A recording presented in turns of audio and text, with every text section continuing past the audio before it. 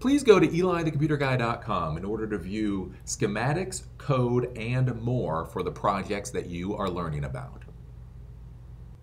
Welcome back. So in this video, we get to pull out the turkey baster. So what does a turkey baster have to do with Arduino projects? I'm going to show you in a couple of minutes. So the project that we're going to be dealing with today is we are going to be using a soil moisture sensor for an Arduino. Again, when you think about creating Arduino projects, one of the things you should think about is what are the real world applications? What are the real things people would actually care about? And one of the things really is basically determining whether the moisture in the soil is of the appropriate level. Think about how many people have flower gardens or herb gardens, or basically, you know, all the people out there, they've got all these wonderful potted plants and they have to replace the potted plants every month because they forget to water them or they overwater them, right? This is a real legitimate issue. Watering your plants the appropriate level is a real problem for real adults. And so what this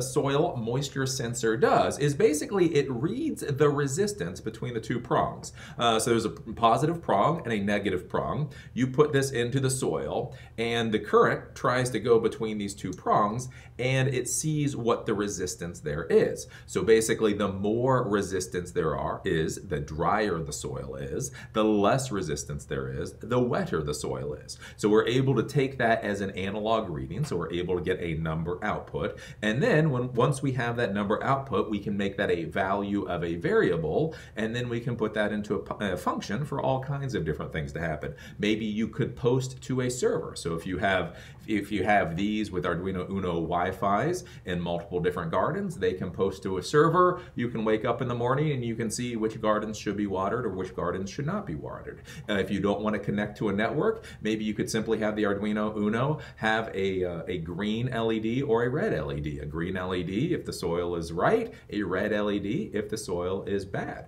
Or again, we're in the Arduino world. Not only do we want to be notified of problems, but really if the system can automatically rectify the problem, that's really the good thing. I mean, that's really what the modern world's about. So what we can also have is we can have the Arduino Uno basically be able to read the value of the variable, and if that value is whatever it shouldn't be, it could do something such as turn on a water pump to automatically water people's gardens. So again, imagine flower gardens, imagine herb gardens, imagine that type of thing.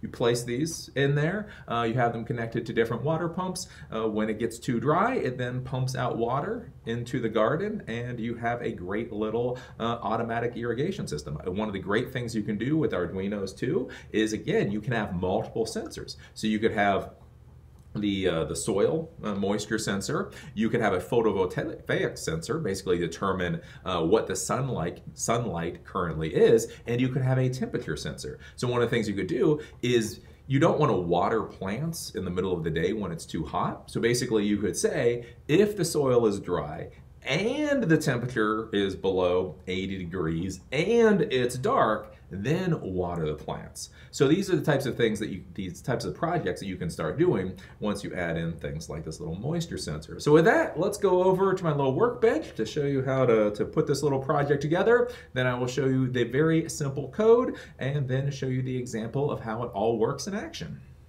So here are the components that we're going to need for this particular project. You will notice some non-technical components here. We need these non-technical components to be able to test this sensor and be able to see how the readings work. So I just have a little glass of water here. This is just plain normal water. And I also have a mug of potting soil. So this is just relatively a dry potting soil. So we can put the sensor into that to determine how wet it is. And then we have the turkey baster. So since this is dry soil, what we're going to do is we're going to put the moisture sensor into the dry soil, see what the reading is, and then we're going to start adding water and see how the reading changes. So those are the really technical components.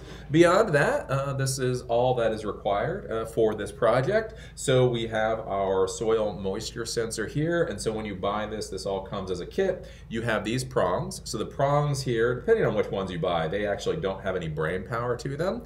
Basically, These are just prongs that you plug into the ground, and then you have the positive and negative wires that you then run to this little controller unit here. So this is the brains of this particular unit. Then past that, when you take a look at the module for this unit, you'll have positive, so you have VCC and you have ground. Now you can plug the VCC either into 5 volt or into 3 volt. You will get a different reading from it depending on whether it goes into 5 volt or 3 volt. So just whatever you're going to do for your project, just keep doing that, because if you set a value for a variable in an if statement that should trigger and then you change the input going in, you may run into some issues there. Then past that, we have the analog output. So all the way on the right hand side, we have the analog output. So the analog output we have coming down here to A0. So with this particular type of moisture sensor, you can actually have digital output or analog output in order to read a specific number. What we're going to be using today is the analog output. And this is really all you need for what we're going to be doing today. You just assemble this. Again, we have it going from 5 volt, we have it going to ground, and then we have the analog wire going to A0. This is how the project is built. So let's go over and take a look at the code.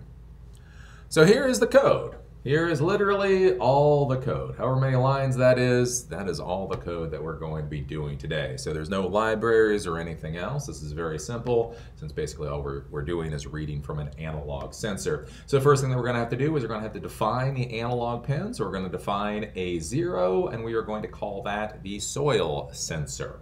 So in order to reference A0 now, we will say soil sensor. Then we go down and we set up the environment, and all we're going to do here is we're simply going to do serial.begin at 9600. So this starts the serial monitor service so that we can actually read out from the Arduino and see what the sensor readings are. Then past that, we get into the loop, and literally all we got is 3 lines here.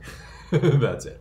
So we got int, so we're creating a variable, sensor value equals analog read, so the function analog read soil sensor. So we're going to analog read A0, and then we're simply going to serial.println the value of sensor value. Then we're going to delay for 500 milliseconds or about half a second, repeat. So basically all we're going to be doing for this particular project is reading the analog value from that sensor pin and then printing it out to the serial monitor. So let me upload this code to the Arduino Uno, and I'll show you how it works. So I've connected the Arduino Uno and I have uploaded the sketch. So now that it's powered, we can go to Tools, we can go to Serial Monitor, and we can see what the output is. So we can see that we are currently getting an output of 1023. So if we take a look, we have the sensor right now, and the sensor is not connected to anything at all. It's not in the soil, it's not in water, and so we can see the max value, the max resistance that we're going to get is 1023. Now one of the things I'm going to show you is the minimum resistance. So if the high is 1023, what I want to do, and this kind of shows you how this works, is if I connect both sides. So this is simply one wire. I'm connecting the male to one side, the male to the other, and as we can see, the value goes down to 0.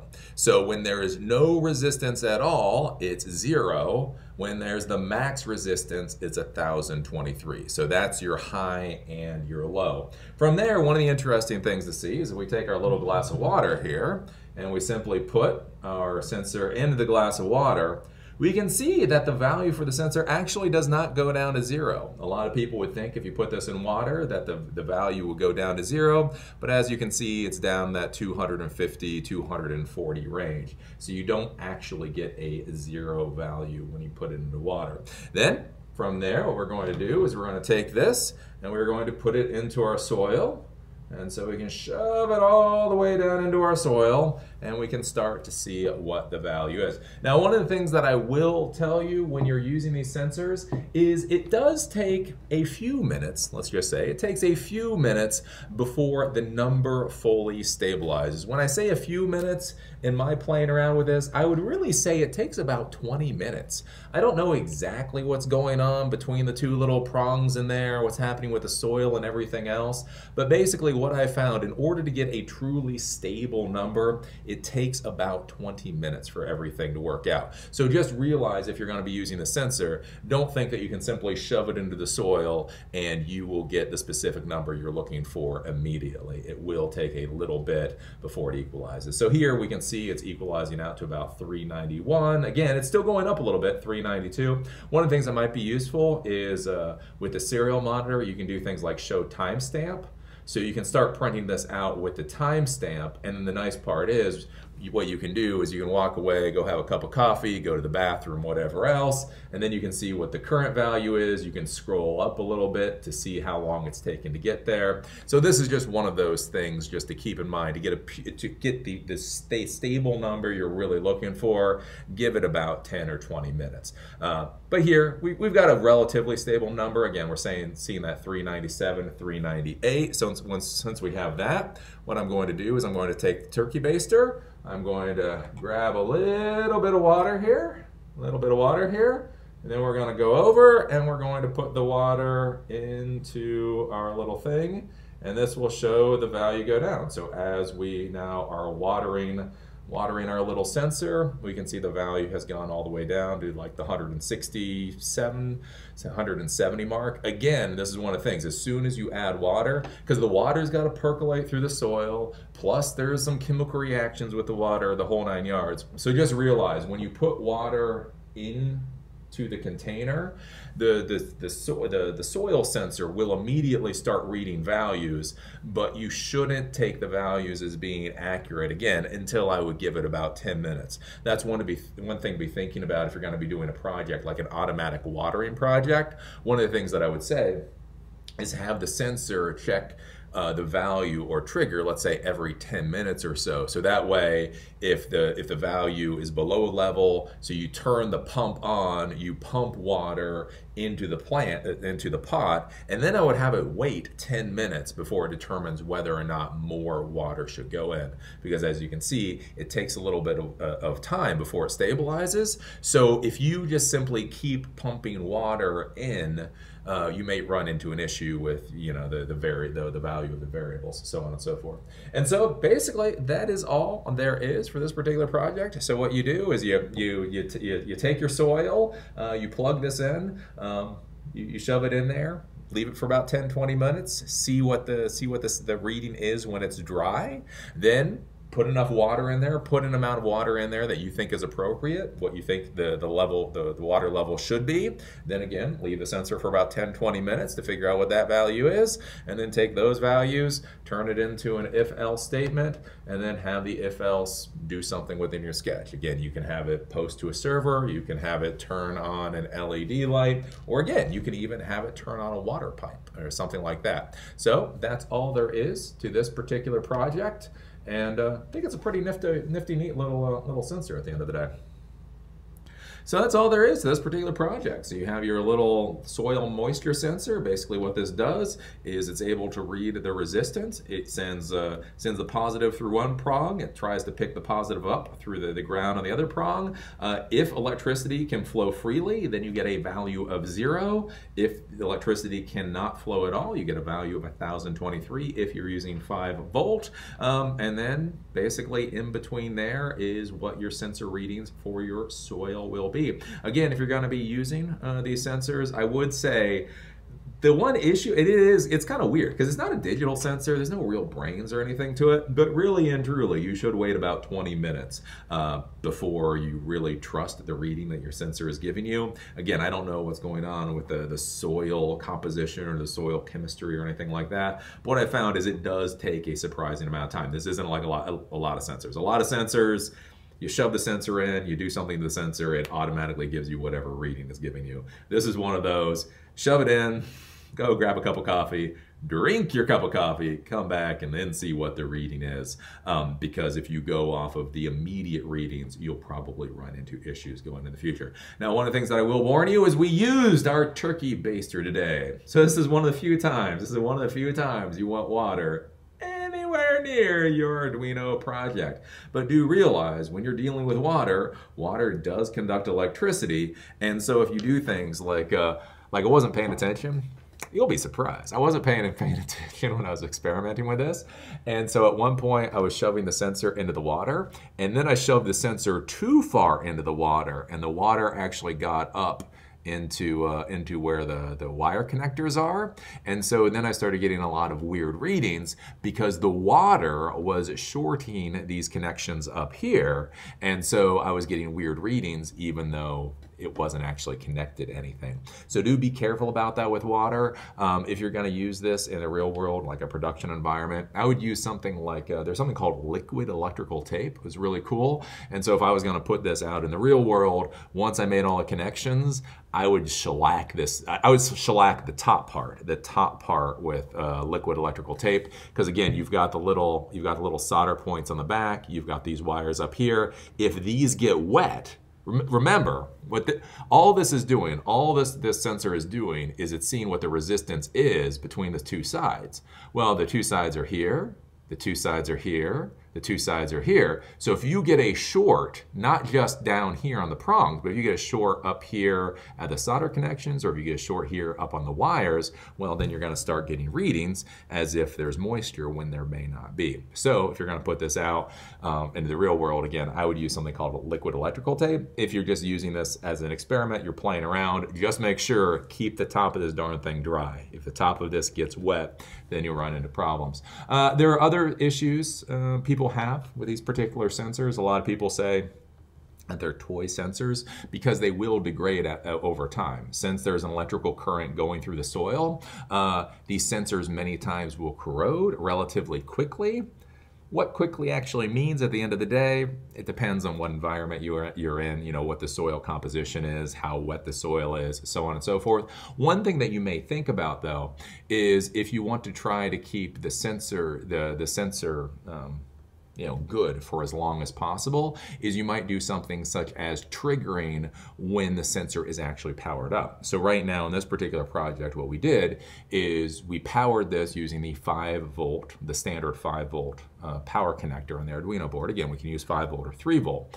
Well, that means this is powered up all the time. So even when it's not reading from the analog sensor, it is still powered, which means this thing is still going to be getting corroded. One of the things you might think about doing is actually using one of the digital pins to power this. So what you could do is, since the digital pin can send 5 volt, you could turn a digital pin on in order to power this, collect the reading from whatever the reading is, and then you could turn off both the reading pin and the digital pin, and therefore electricity would not be going through this all the time. If you're going to be doing that type of thing though, do make sure to test the hell out of it. I'm not sure how that would work from a stability issue. Again, as I said before, you shove this into the soil, it takes a while before you start to get a good reading. So if you turn power onto the sensor and you turn power off to the sensor, one of my questions would be is how long would it take before you start getting a stable reading from it? So these are the different types of things to think about.